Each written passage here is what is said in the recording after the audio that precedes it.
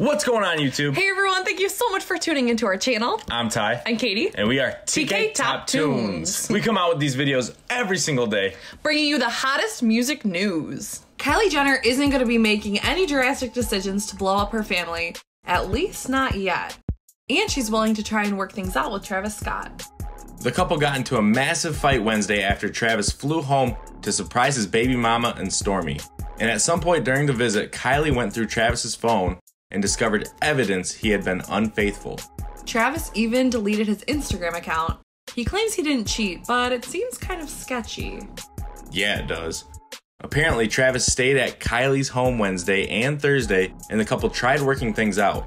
He even canceled his show in Buffalo on Thursday, claiming he was sick, but we were told the fight with Kylie was the real reason for pulling the plug.